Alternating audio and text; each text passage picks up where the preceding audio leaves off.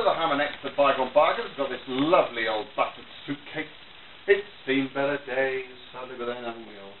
It's got some fantastic character about it. It makes a great prop. We sell a lot of these as wedding props. People put them on the back of their car on their way on their holidays. And it's a bit of a gag, you know. It's lovely, lovely, beautiful contrasting white stitching on this reddy brown leather. Yes, leather suitcase. You can see where it's burnished actually. It's leather. Oh, actually, that shows it in a new light. You've got some nice little remnants of old stickers and old platform tickets from bygone times. And it's a good size. It's a good size suitcase. You can see on the back there, the studs at the on the back and the studs on the bottom have done their job quite well. Yeah, we've got a little bit of damage there on that bottom corner.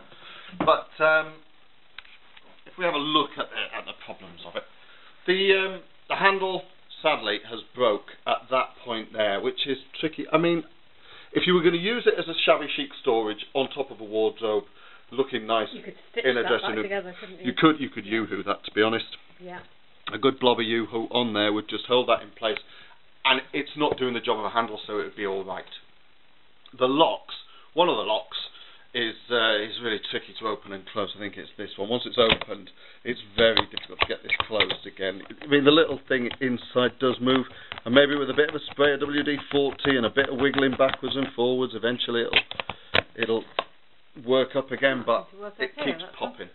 Yeah, whereas this side works really well and even locks. It's got the little locking mechanism on there so that you can lock it, so it stays shut, which is always nice. And this side's locking mechanism is there, and sometimes works and sometimes forces it to spring open. But there we go, that's the little quirks of it. Having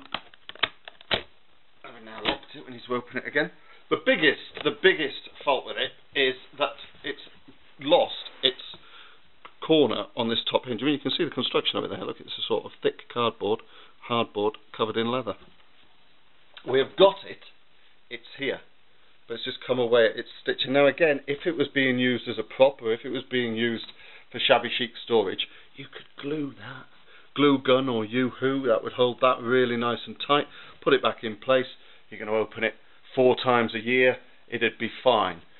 We don't recommend that you glue this together and chuck it on a Ryanair flight to Istanbul. It's going to fall apart. Inside it's fairly clean. No, it's a bit... Well, it's got a few stains here and there, but it's dry, and the lining is intact on the bottom bit. Yeah. On the top bit, it's come away a little bit just there, and in the corners, and obviously there's the missing corner piece that we've talked about. There we go. Yeah. It's still got its 2 leather stays, which is good. Yeah. See, the more I look at this, the more I like it. Yeah, it's a nice little suitcase. It is a nice little suitcase, and it's got a few of those little problems. But hey, that's why it's half the price of the other suitcases that we sell. This is a genuine bargain.